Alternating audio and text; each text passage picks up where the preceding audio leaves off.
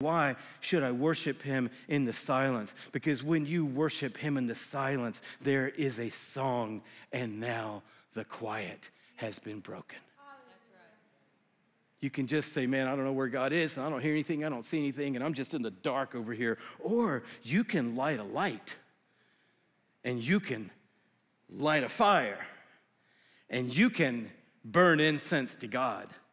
And you can use your voice to say, even in the dark, God, I don't know where you are. I don't know what you're doing. I don't know how you're doing it. I don't even know if you're doing it. But I know this. I know you are a good God who's given everything you have for me. Therefore, even in this silence, I'm going to offer incense to you.